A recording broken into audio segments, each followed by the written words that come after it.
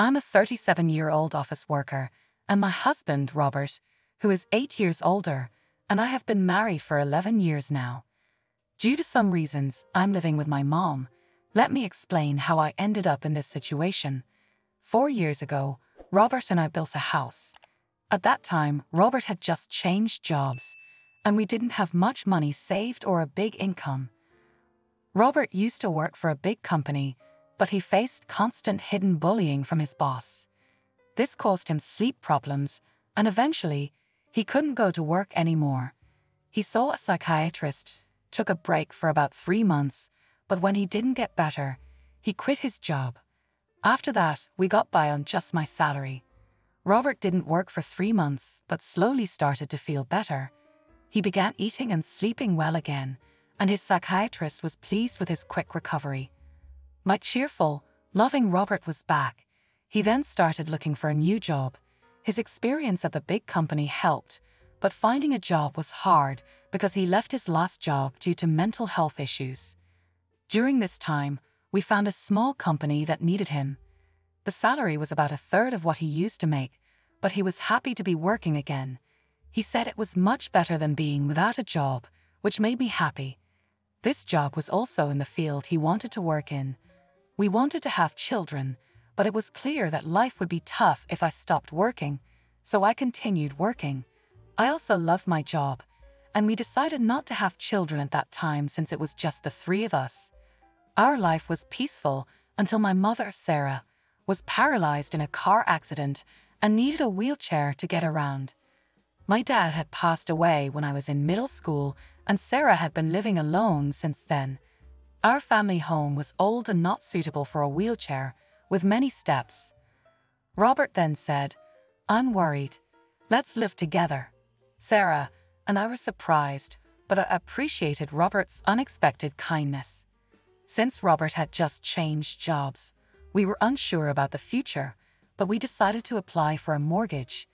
As we expected, it was tough to get a loan because Robert hadn't been at his job for long. However, we were determined and didn't give up.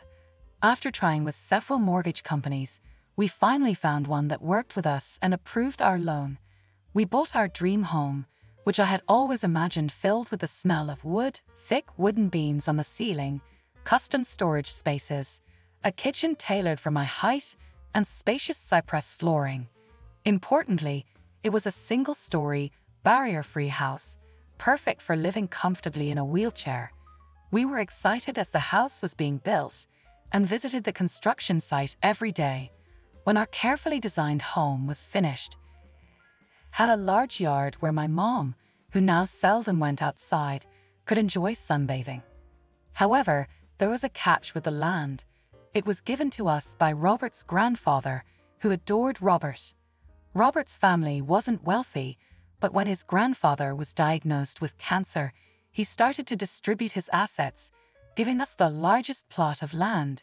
It felt like winning the lottery, but the land was just a 10-minute walk from Robert's family home. When we told them my mother would be moving in with us, Robert's sister, Emily, laughed and said, "Why is your mother moving in too? How shameless is your family?" Robert's mother, Maria, told me, "Marrying someone different like you would bring trouble." She also harshly said it was terrible for her son to have to care for an old person and called me a curse. Even then, Robert stood up for my mother and me. He said the land was a gift from his grandfather, and no one should complain. Robert's mother and sister are really mean. It's amazing that Robert, who is so kind, comes from that family. He's like a beautiful flower that grew out of mud. Robert always says his family shows him how not to be. Robert thinks his grandfather gave us the land because he wanted us to take care of his mother in her old age. He also gave other properties away. Robert's sister got a parking lot that's a 10-minute walk from their home. It's smaller than our land but makes good money from parking fees. Honestly, I would have preferred that, but a gift is still a gift, and we are thankful. Thanks to my grandfather-in-law, we could build our house without paying for the land and used it to help get a loan. When the house was finished, we invited Robert's mother and sister's family over. The builders told us they had visited the house several times without asking us. They showed up late without apologizing and said, "This is kind of like Grandpa's house, so it's like our house too." Robert's sister came in with muddy shoes and said, "The house smells nice and doesn't need air fresheners." She and her husband walked around with muddy shoes, ignoring the slippers we offered. When I suggested they use slippers, she laughed and said, "It's too much trouble, and we could just clean the floor." The visit was uncomfortable from the start, and they didn't bring anything with them. When they saw my mother's room, which is spacious and sunny, Robert's mother said, "I would like that room." My mother's room is like a duplex with its own kitchen, almost a second living space. "I want to live here," said my mother-in-law during the third point of her conversation. She then told my mother, "You were lucky to have that accident, weren't you? Thanks to being paralyzed, you moved from that old shack to this nice house. Isn't that a lucky turn of events?" My mother said nothing but looked very sad. I was really angry inside, but before I could say anything, Robert spoke up. "What did you just say? There are things you should and shouldn't say. It makes me question your humanity. I can't even believe you're part of my family. You're the worst. Apologize now," Robert demanded firmly. Whether they were amused or not, my mother and sister-in-law glared at me. Then my sister-in-law angrily asked Robert, "What's this all about? It's a total turn-off. It's not cool to invite people over and then be rude to them just because you built a house. You think you can act superior." The mother-in-law chimed in, "My son messed up by marrying you. You're a jinx." Robert didn't stay silent. "Enough is enough. This mess started because of your rude comments. You said the accident was a good thing and called my wife a jinx. I will not forgive that." The mother and sister-in-law looked frustrated by Robert's strong response. Then my mother, who had been watching everything, said with regret, "It's okay. I am here because of the accident, and it's true I moved from a rundown house to this beautiful one. Your son has always been kind to me." My mother apologized to Robert. "Thank you," perhaps feeling guilty, the mother and sister-in-law left, giving me a nasty look. My mother then apologized to Robert. "I'm sorry if I upset your mother and sister. I'm sorry for ruining the mood at our housewarming party." Robert responded, "No, I should be the one apologizing. It's embarrassing how they lack decency. I'm really sorry, but I am happy to be living with you. Please understand that." With that, my mother started to tear up. Since we live near Robert's parents' house, the neighbors all know us well. They've known Robert since he was a child, and are very kind to us. 4 months have passed since that day. We were finally settling into our new home, and my mother started to smile more when I received an unexpected call from home while I was at work. We rarely get calls from home, so it surprised me. My bad feeling was right. My mom, sounding very upset, called to tell me something awful. Robert had collapsed at work. I was shocked and spoke to my right away, then rushed to the hospital on the way. I tried to stay calm by imagining that Robert would be okay, joking around like always, but when I arrived, it was a shock to see him with so many tubes attached to him. We had planned to go to a movie that weekend. The doctor told me Robert was in critical condition and might not wake up. I felt like I was in a movie. I couldn't even cry. Despite my prayers, Robert passed away at the hospital. My shock continued as my mother and sister-in-law arrived when they heard Robert had died. My sister-in-law accused me harshly, asking if I had poisoned him or if I was after his life insurance. My mother-in-law also blamed me, saying bad things always happen around me and called me a jinx. I was too sad to respond. Then my own mother arrived in a caregiver's taxi, crying over Robert's death, which finally made me cry too. My mother-in-law rudely told us to stop the fake crying. She said Robert had changed because of me and that she didn't want to see us ever again. Then she left the hospital. A funeral director came to organize Robert's funeral, and we went to the funeral home. Robert had died from a brain hemorrhage, which was hard to believe since he was fine that morning. When I told my mother-in-law the funeral plans, she harshly said she wouldn't come because Robert always sided with my mother and me. She said her daughter wouldn't come either. Many of Robert's co-workers and friends came to the viewing. but neither my mother-in-law nor my sister-in-law and her husband were there. Many attended the funeral, and it was clear that Robert was deeply loved. Many people cried for him. It was hard, but maybe this is just the kind of people his family were. I was happy to spend the whole day with those who truly missed my husband. After Robert's death, I got an email from my mother-in-law, but it was inappropriate, so I didn't reply. She was asking about the life insurance money and kept emailing because I didn't respond. Eventually, she claimed she had a right to it. I chose to ignore it because I wasn't ready to deal with that. When we got home, I noticed a light on inside, which was odd. My mother, Sarah, was confused and thought we had turned off all the lights. I figured maybe I forgot because I was so upset. I told her it was understandable, given the situation, and I unlocked the door. When we entered, we could hear the TV, which was very strange. Inside, we found my sister-in-law and her husband sitting there. I was so shocked I couldn't even speak up. The living room was full of unfamiliar furniture and boxes. We had no idea what was happening. My sister-in-law said, "Why did you just barge in here?" "Well, it's your first time, so I'll let it slide. We're taking this house. We sold your stuff, so leave." My mother and I were completely shocked. I asked where our furniture and belongings had gone, and she casually said, "A resale company came and took everything, claiming we had good furniture, and they got a good price for it. They bought new furniture with that money, saying, 'Who wants furniture that a dead person used? It's bad luck.'" She added that she cared about such things and our stuff was packed in boxes. She even remarked that we must be minimalists or just poor because we had so few things. The furniture was carefully chosen by my husband and me. I couldn't forgive them for this. My mom was furious too, her face turning beet red, but she was too shocked to respond. I immediately called the resale company. After explaining the situation, they agreed to treat the items as stolen and return them. Now that my husband is gone, dealing with this was the last thing I needed. I don't want anything to do with his family, but I do want to stay in the house that's full of memories of him. While I was wrestling with these feelings, my mother quietly said to me, "What do you think Robert would say if he were here now?" "He might say we should leave." I'm sure he would. Robert often mentioned, "It's good to spend time with people who understand you, but there are some people who will never understand, no matter how much you try. It's a waste of time dealing with those people." He was actually talking about his own mother and sister. I realized that if we stayed, his family would keep interfering, acting on impulse. I signed a lease for an accessible apartment. My mom was surprised by how quickly I made that decision. I asked the resale company to hold on to the furniture for a few days, and it was moved to our new apartment 3 days later.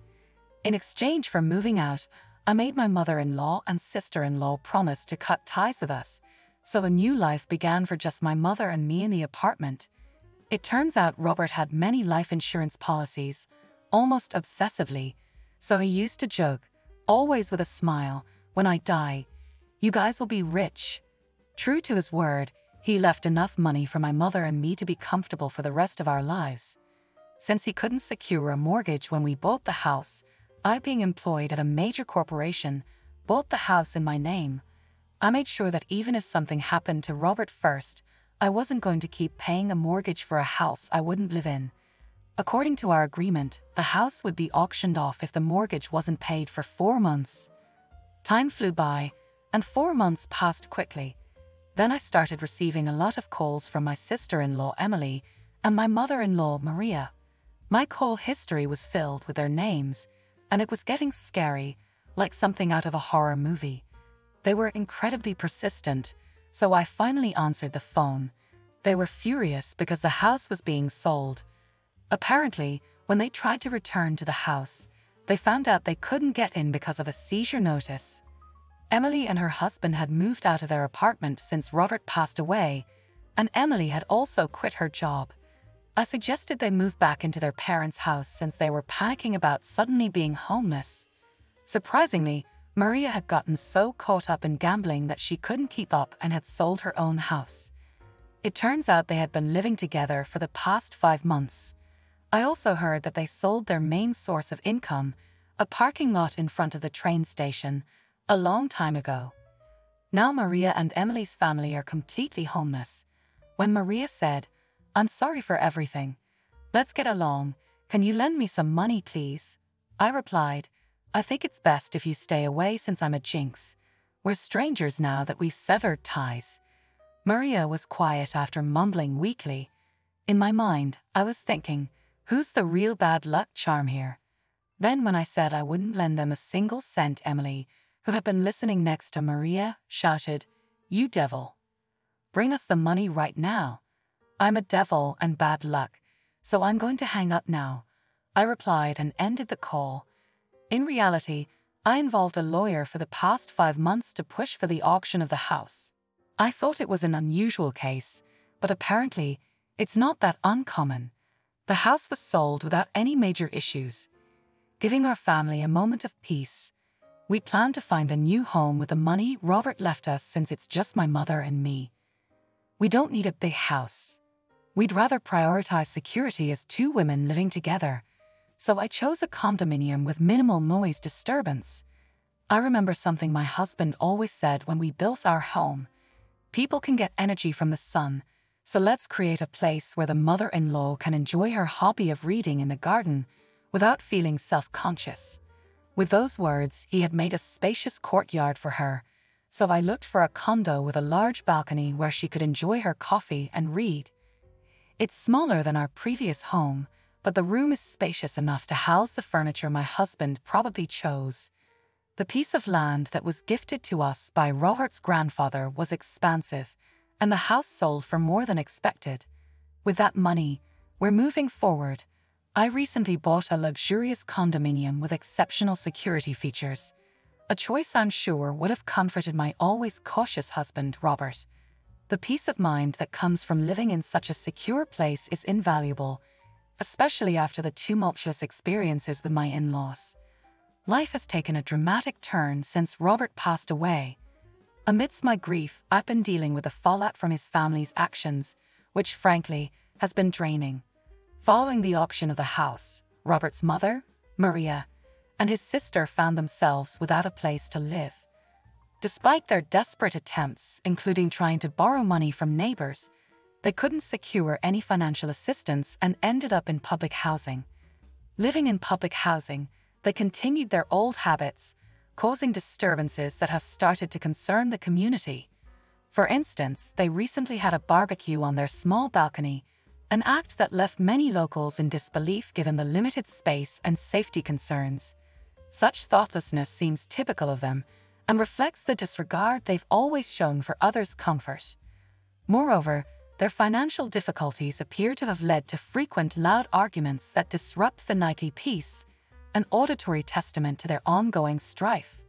My sister-in-law's husband has since left, leaving just her and Maria to fend for themselves. Their situation is a stark contrast to the quiet, stable life I now lead with my mother. We're both 2-person households, but while my home is a sanctuary, theirs is a source of constant conflict and unease. It's become so disruptive that neighbors are banding together, hoping to evict them to restore some semblance of peace. It's a harsh reminder that no matter where you go, being a nuisance can make you unwelcome. Reflecting on these events, I realize how the phrase, "what goes around comes around," rings true. My goal is to live quietly and peacefully, distanced from the embarrassing turmoil associated with my former family. I believe Robert watches over us, perhaps with mixed feelings about the chaos his family continues to perpetuate, in contrast to the tranquility he loved during his life. As I move forward, my focus is on living a life that causes no trouble to others. I want to honor Robert's memory, not just through words but through actions. He always advocated for a life well lived, surrounded by people who bring joy and understanding. Despite the unfortunate family dynamics he left behind, I'm committed to building a life filled with positivity and peace. The decision to buy this condominium wasn't just about finding a new home. It was about creating a haven where my mother and I could feel safe and secure. The quiet, the order, and the absence of drama allow us to enjoy each other's company and focus on the things that truly matter. It's smaller than our previous house, but every corner of this new space is cherished, every moment of silence savored. I've learned a lot about resilience and moving forward. The memories of Robert, filled with love and laughter, inspire me every day. They remind me of the importance of living authentically and compassionately, ensuring that his spirit of kindness is carried forward. Living well is perhaps the best tribute I can offer to a man who gave so much and asked for so little in return. In this new chapter, amidst the serenity of our chosen sanctuary, I am determined to live not just for myself but in a way that would make Robert proud.